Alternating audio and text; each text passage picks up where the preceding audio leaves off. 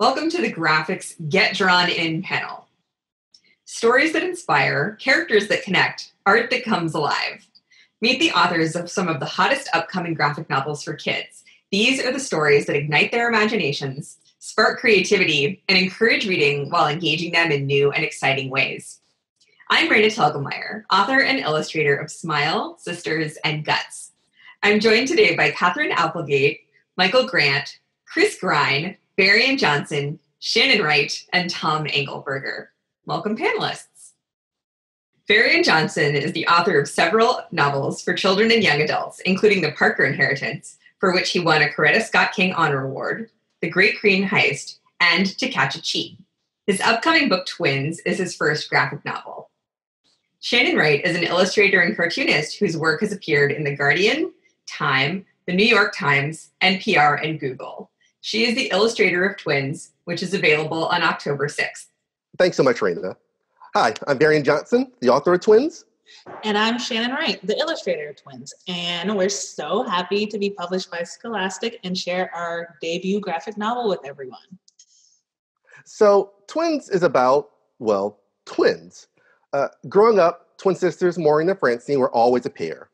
They shared all the same classes and activities and even dressed alike. Maureen, the younger of the two, loved it. Then comes middle school and everything changes. Francine starts dressing differently, she joins new clubs, goes by a shortened name, Fran, and worst of all, Maureen and her sister are placed in separate classes.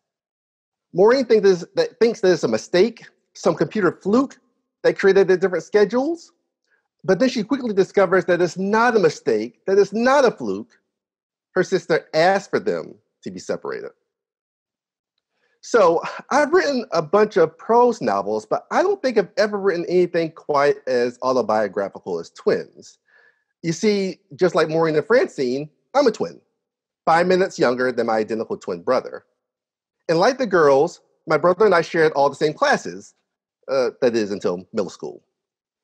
But the book was inspired by other things, other people as well, particularly these two stinkers. These are my daughters. My kiddos, especially my oldest, loves graphic novels. She devours them or like inhales them. It actually irks me a little bit just how quickly she reads them. I'm like, kid, do you know how long it took to make that book? Slow down.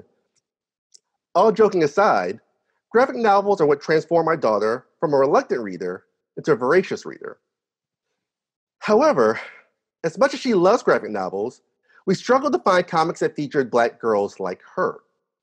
We struggle to find graphic novels where she could see herself on the page. And this is how Twins morphed from being a book for me into being a book for all readers. Black kids deserve to see themselves as the stars of the story. And it's just as important for other readers to see Black kids as the main characters, as the stars of the story as well. Paraphrasing Dr. Rudine Smith-Bishop, books can be mirrors, windows, and sliding glass doors, and hopefully Twins will be able to serve readers in all three of these ways. Out of the two girls, I'm probably more like Maureen, the younger of the twins. She's bookish and very introverted, very much like me when I was younger. And like Maureen, I struggled with how to become my own individual self when my brother and I were put in separate classes in middle school. And fun fact, like Maureen, I was placed, against my wishes, in Junior Air Force ROTC, which is similar to the Youth Cadet Corps class in Twins. So, for any of you guys out there who's thinking about writing a graphic novel, let me warn you now, it is an entirely new and different way of thinking. As a novelist, when I'm thinking about pacing, I'm often weighing the length of each chapter, paragraph, or sentence. But with graphic novels, I found that I also had to think about pacing in terms of the number of panels per page, and in some cases, even the size of those panels. I had to think about page turns, how to maximize the strength of Shannon's illustrations, while also minimizing the amount of dialogue and narration. I even had to think about character placement, staging, basically, who's sitting beside who. I had to consider what action is happening on the page when the character is giving narration. Trust me, none of this stuff is easy. I also discovered that working on a graphic novel was more of a partnership, certainly more so than any of my previous novels. Sure, was my job to come up with the script, but I didn't write it in a vacuum. In addition to my editors, Shannon reviewed the script at each stage. And her comments weren't limited to just the art. Shannon and I talked through the dialogue and the characterization, really all parts of the book. Also, my editors and I felt that it was important to not only create a book with Black characters, but to also have a co-creator who was Black. If we are really committed to diversity and inclusion, we need to make sure that all aspects of our work are diverse, not just the characters on the page, but also the people behind the book. Plus, I needed a partner who got what it meant to be a Black girl.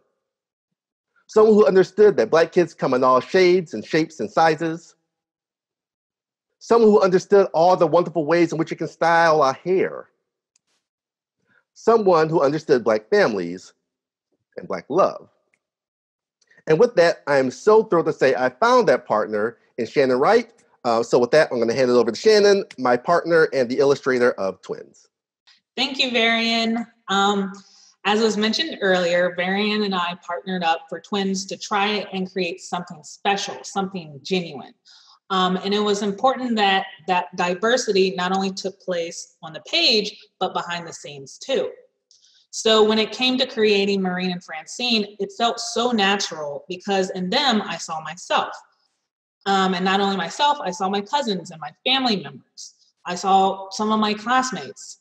And it felt like I was looking in that mirror and actually seeing my younger self for the first time in comics. In Francine, for instance, I saw a lot of myself in both physical appearance and also personality. She's outgoing, she's super involved, but also very subconscious about herself and also her abilities. When initially designing the girls, I wanted to make sure that their individual personalities really shine through despite them being identical twins. Because at the end of the day, they are very much their own person and they're not interchangeable. So I took reference from my own life and all the Black kids that I had ever interacted with, but I also took reference from real life, from Black siblings who were identical, but very much still their own person. And it didn't stop there. Varian and I worked very closely together to create a world for our characters to exist in. And that included families and friends, their community. There's Nikki, there's Tasha, there's Monique, there's Amber, there's Richard. They're all equally important to the story and reflect so many children and individuals who oftentimes get left out of the narrative. So many kids and students who don't get to be the stars or the protagonists of these stories. Students like the ones who made my first career day and so many more, so very special. Mirrors, windows, sliding doors, that's what we hope Twins will be for someone, whether they're a kid or an adult. Now, in terms of illustrating the book, it was very tedious. Again, like Varian mentioned, graphic novels are a lot of hard work that force you to approach writing and sequential images in a whole different way. You have the script, you have thumbnails, you have pencils, you have letters, you have inks, flats. I could go on and on and on top of editing. And if you're working with someone, it's a partnership, a true collaboration, and graphic novels should be acknowledged as such. They are a marathon, not a sprint, believe me.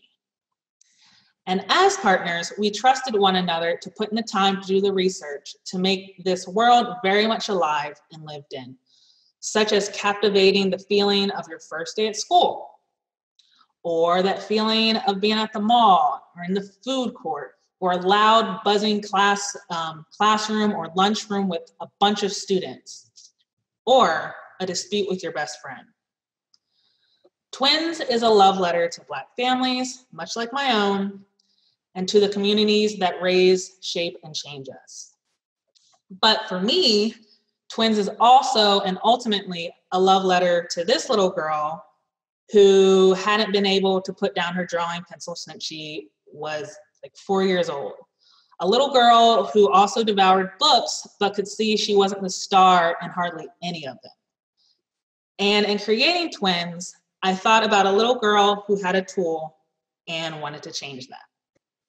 I always cry like when I hear you talk about this. Aww. And you think I would stop right now, right? Yeah. But I'm so glad that you're excited for twins. I am too. And all you guys out there, please keep a lookout for the book. It comes out October 6, 2020 from Scholastic Graphics. Thanks so much. Katherine Applegate is the co-author of the best-selling Animorphs series, as well as the Revenants and Everworld series and the Newbery Award-winning The One and Only Ivan. Michael Grant is the other co-author of the Animorphs series. He has also written the Frontline series, Gone series, Messenger of Fear series, and the Magnificent 12 series. Welcome, Katherine and Michael. So I'm Katherine Applegate and Michael Grant. And we are collectively K.A. Applegate. The symbiotic life form known as K.A. Applegate. A.K.A. K.A. We wrote Animorphs a very, very, very long time ago. Hello. 24 years, give or take, since when we started, I think. It came out first in 1996. We'd have been writing it in 1995, I guess. So we were significantly younger and very excited because it was our first big series. I still thought I was going to keep my hair. Yeah. That's how long ago it was. I knew that was a lost cause. I know. So in a moment of desperation, not thinking about marketing, which is unusual for me, I said, hey, forget everything else. What would you like to write? What would be fun for you to write? And I have always had this thing about animals. When I was growing up, I wanted to be a vet. And so I right away said, I would love to be able to put kids into the heads of animals, but in some very real, visceral way. And I immediately thought, well, that's obviously a sci-fi concept, and we're going to need some aliens. So we brought the aliens, and then pretty soon we had an idea. And basically, we put it together as a series Bible. And sent a couple of sample chapters off, and boom, Scholastic bought it. That was pretty amazing. And we ended up, this was during the time, and you don't see this anymore, where a book a month was coming out. There was Goosebumps. We so wanted to be like Goosebumps. And Anne Martin's amazing series, Babysitter's Club, and they were coming out every single month. This meant we had to write a book every single month. This meant a lot of coffee was consumed, especially after we had our first child. Yeah, that kind of put a crimp in things. I remember working on chapters, though, sitting on a laptop in a darkened waiting room outside the neonatal intensive care unit. You were inside, breastfeeding or something. And I would sit out there and typey at 3 o'clock in the morning. So, that made it more complicated. It was hard. It was hard. But, and eventually we ended up, how many books? 64 in the series? 63? Well, 54 in the regular series. And then I can never remember. I think it's 10 more. Yeah. Or maybe 9 more. Or maybe just 8 more that we did, and then 2 Alternomorphs, which we didn't do. Our brilliant editor, I believe, took care of that. That was Tanya Alicia Martin. Oh, she was amazing. The unsung hero of Animorphs, absolutely. And of course, Gene Feiwel. And of course, Gene Feiwel. Our publisher. So we struggled along. We wrote most of them. Eventually, we used some ghostwriters who were amazing too. One of the things I thought that really struck a chord with young readers were Dave Mattingly's amazing covers. Oh yeah, absolutely. And they just popped off the shelves. There's no question. And they had these flip pages, which I understand librarians hated because, of course, it destroyed the books. But that was a really cool feature. So they just kind of evolved, and they started out, middle grade, and then they went kind of dark on us. Yes. Yes, they did. They were kind of dark on us. A lot of that was, of course, deliberate. Let me put it this way. At the time, we were getting no feedback from readers because we were too busy. We were putting out 12 to 14 books a year and still doing other work as well. And so and email hadn't been invented yet. The computer was barely there, honest to God. We had to drive like Flintstone cars, It was bad times. Yeah. And it never occurred to us really at some level that anybody was paying attention. We didn't really know. So then we started hearing from fans years and years later. And then they were growing up. And so they were getting letters from people and going, I built my entire life around this. Here's my Animorphs tattoo. I've named my kid after one of the characters. And we're like, wow. We were kind of surprised. And, it's such a cliche word to throw in there, but it was humbling because you thought, we had this effect without necessarily intending. It's been very gratifying. I would say kind of humbling and kind of, strange at some level because we're not people who like to take ourselves seriously. And by the way, and I want to conclude, I think, by saying that, as I said, the graphic novel, we didn't do that work. That's Chris. That's Chris's work. It's all Chris Grine. Yeah. So he gets all the credit. He's done a great job. We contributed nothing but the original idea, and 100% of whatever credit there is goes to him for that. Oh, that's absolutely true. We're just so thrilled to be part of the Scholastic Graphix imprint and to have Chris doing this. I mean, he's done all the heavy lifting. He's brought it to life, and it was a big job. So we are eternally grateful to him. Yeah, we like jobs where we don't have to actually work. Yeah.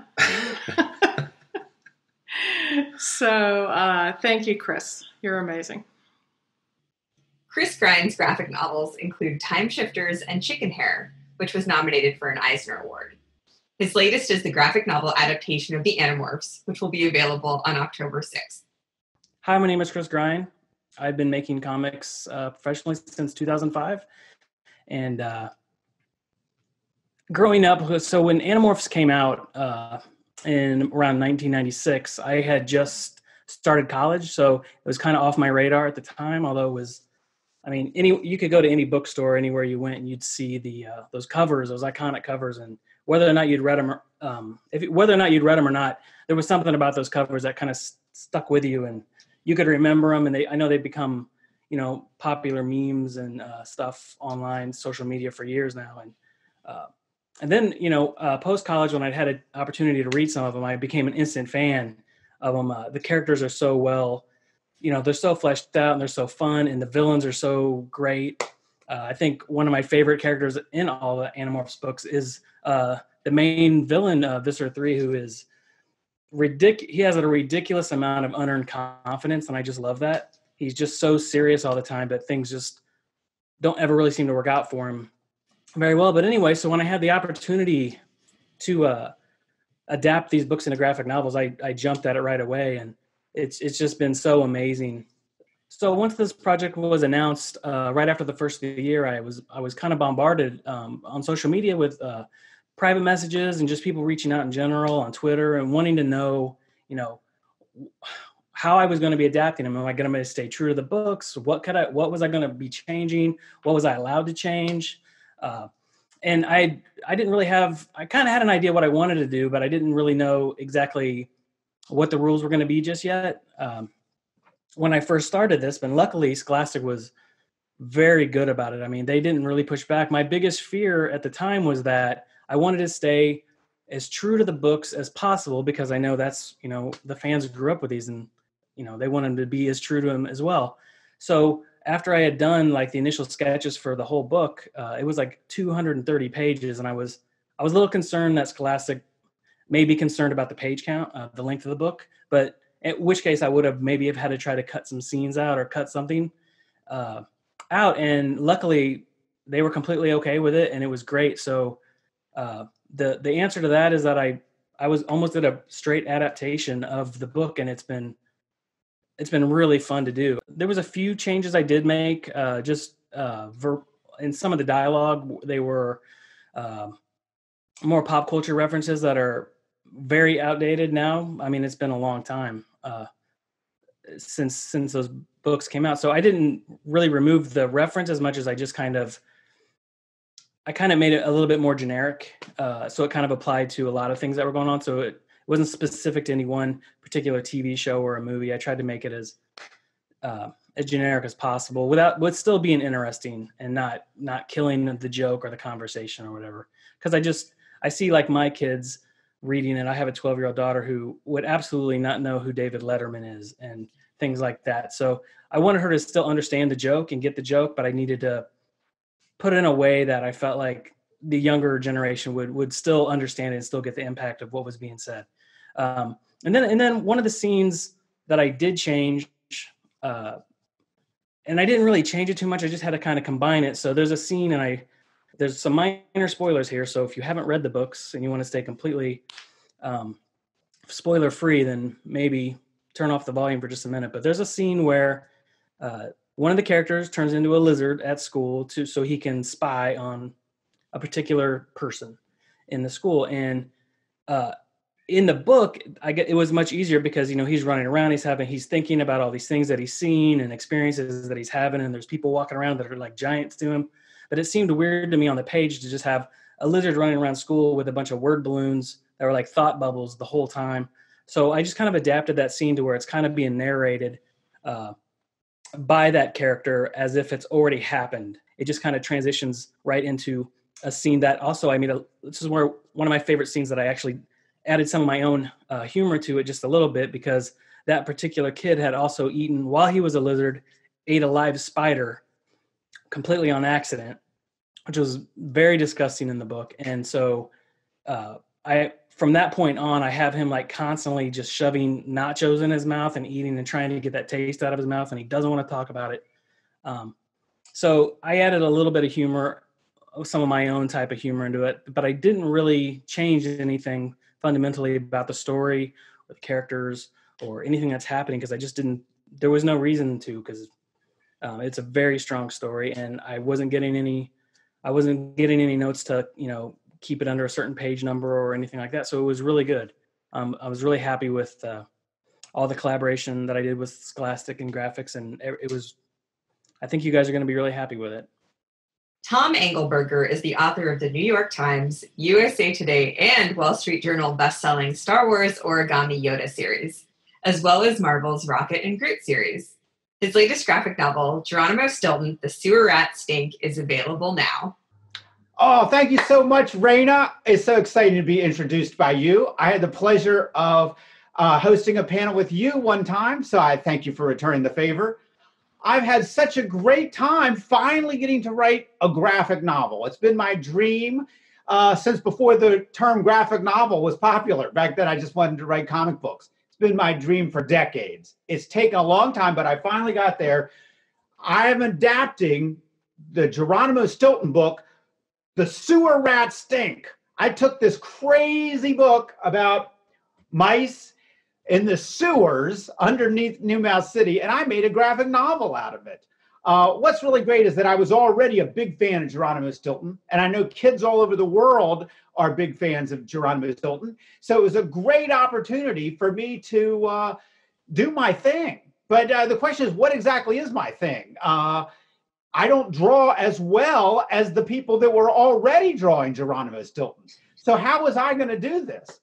Well, when I got the job, I realized, well, actually, even to try out for the job, I had to learn how to draw Geronimo Stilton. And there was no way I was going to draw him as well as the people that were already drawing him. So I came up with a system, and I'd like to show you now. And if you want to try it out, it might work for you too.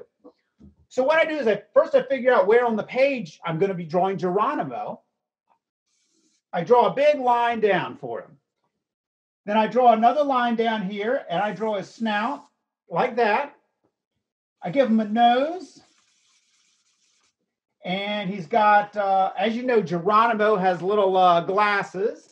And I give him two big ears.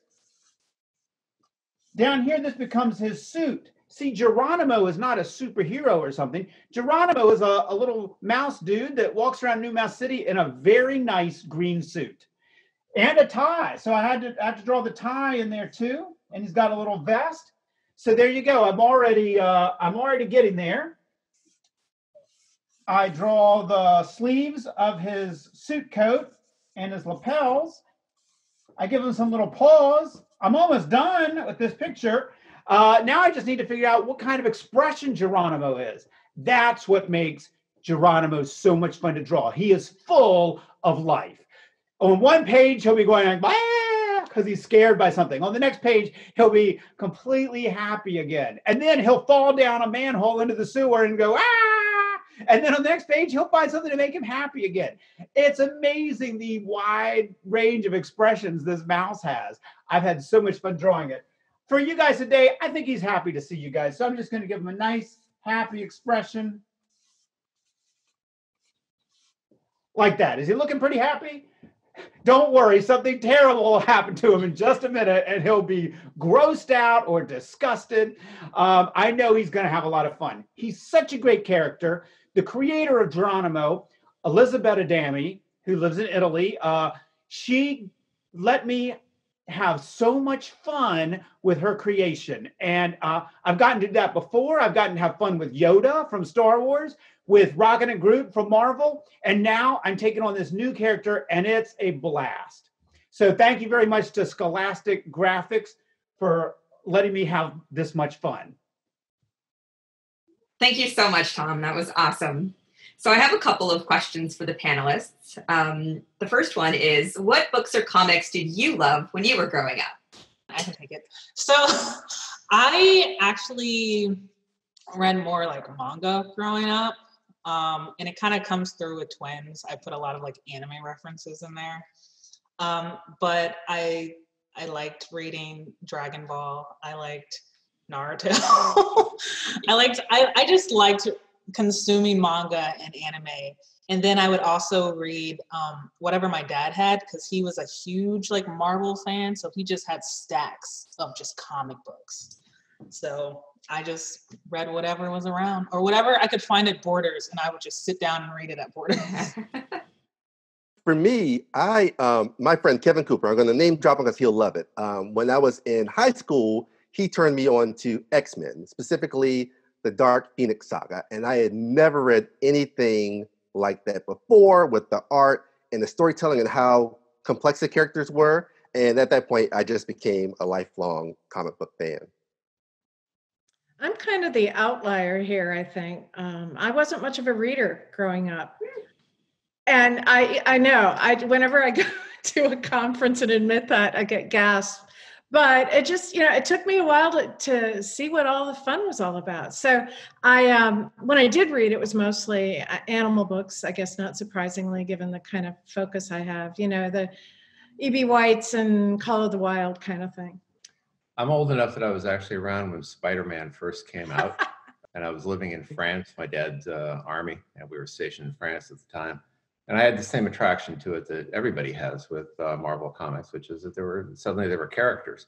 I don't think I thought of it in those terms at that point. Wasn't a very sophisticated thinker at age, whatever it was, 8. But yeah, it was the Spider-Man, and of course, the Avengers, obviously, and X-Men. Eventually, later on, Fantastic Four. Don't hold the movies against them. The comics were fine. So I read a fair amount of that at that point, yeah. I'm a Fantastic Four fan too. I love Fantastic Four. That was it for me. I refused to read anything else for a long time, unless it was also involved The Thing. But, I've been thinking a lot lately about what really got me started and wanting to draw comics. And I don't know if you can see this, but these are these little books that Will Eisner used to put out, but not his adult books and not his serious stuff. Most ridiculous gag cartoons imaginable. This one is called Spaced Out Jokes. I have another one called 101 Space Jokes. And one of them is called Star Jaws, because Star Wars and Jaws were both popular at the same time. So he put them together. One of my teachers had these on their bookshelf in the 4th grade. Scholastic, I think they got them from the Scholastic Book Flyer. And I opened it up, and that's what really got me started. I became obsessed with drawing giant space amoebas after I read this.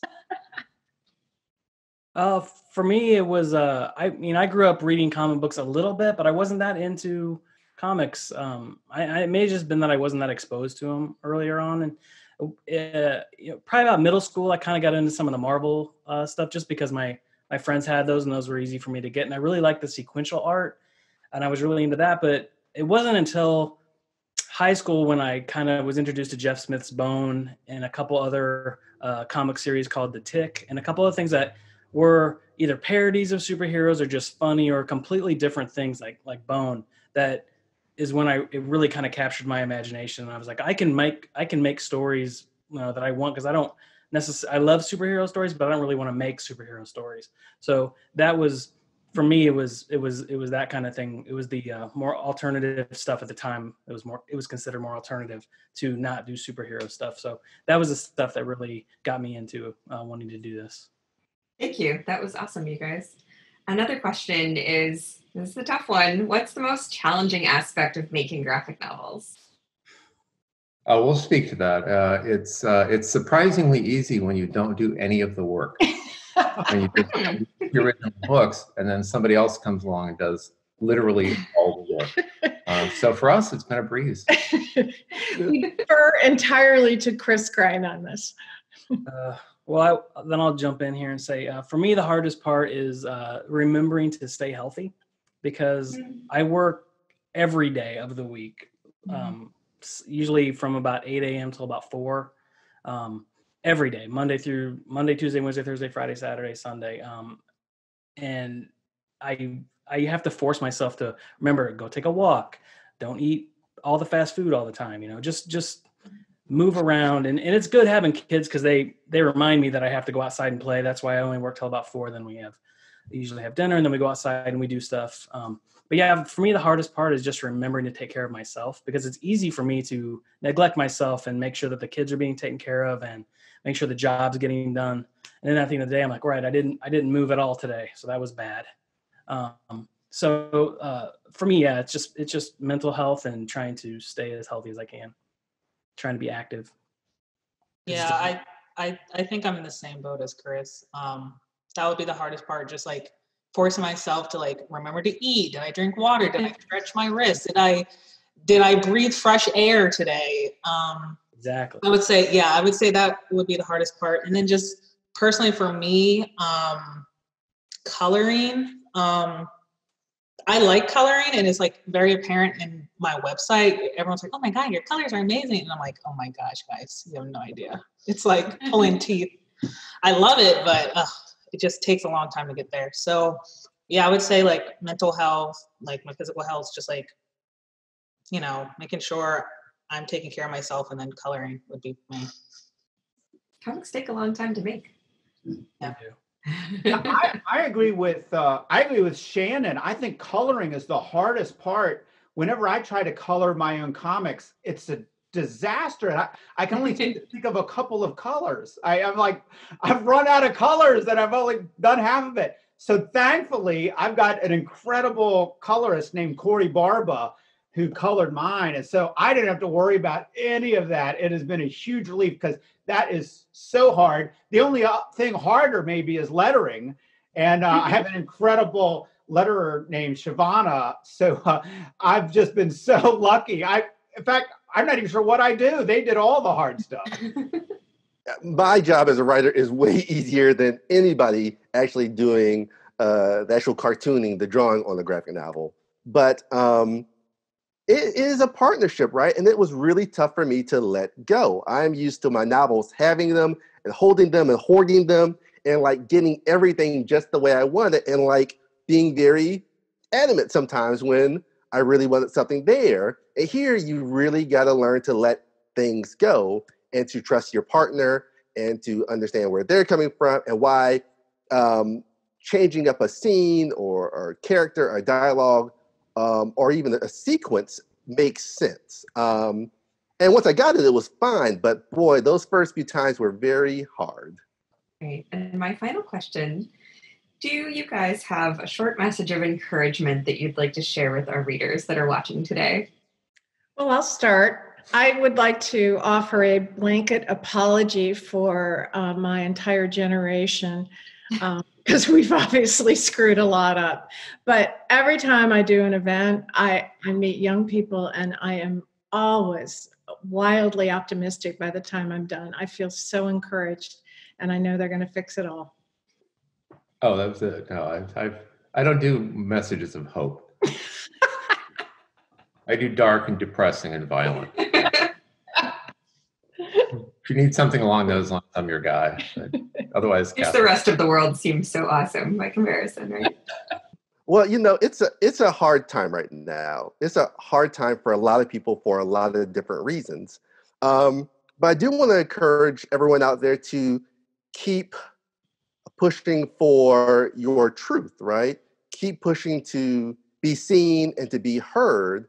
And like Katherine said, young people can save the world. I think my generation and generations before have really screwed things up.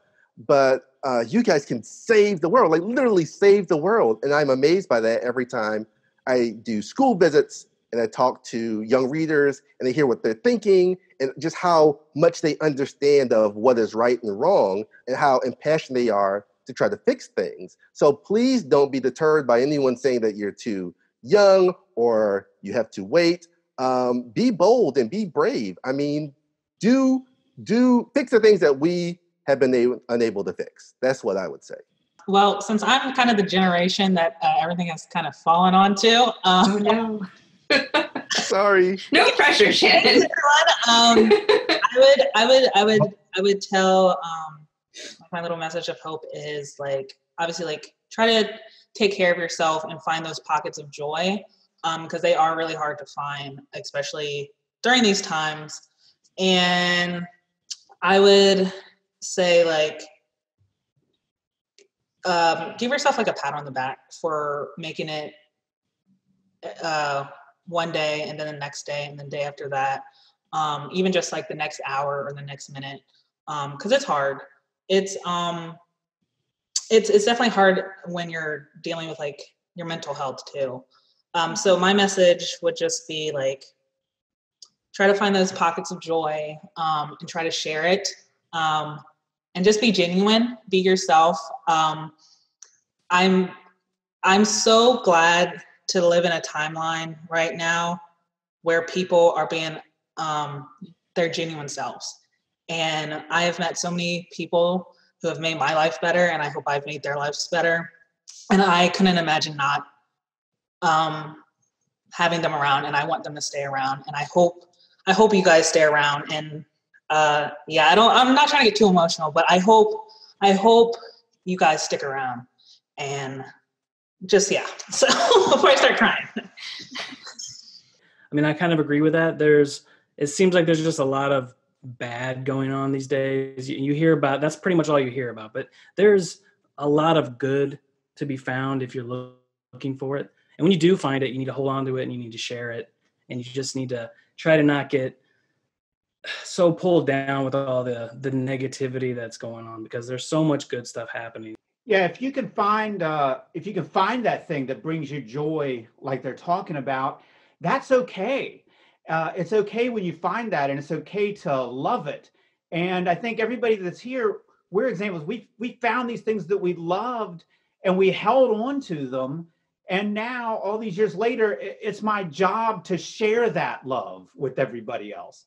And that's what's great about Comic-Con is it's about people that love stuff so much, but they want to share it. It's like this weird thing. It's like they want to read that comic book at home, but then they want to share it with everybody at Comic-Con. And we can't do that this year, but we can do our best to keep on loving those things, keep on supporting the artists and authors that are making those great things, and keep on putting that positivity out there. And I hope that everybody out there can embrace what they love and share what they love, and it just spreads. It spreads out there, and it makes the whole world better. Yeah. So awesome, you guys. Thank you so much. Thanks to the panelists. Thanks to Graphix. If you're interested in checking out any of our work, please support your local indie bookstore or your local library. Thanks for joining us at Comic-Con at Home. Bye.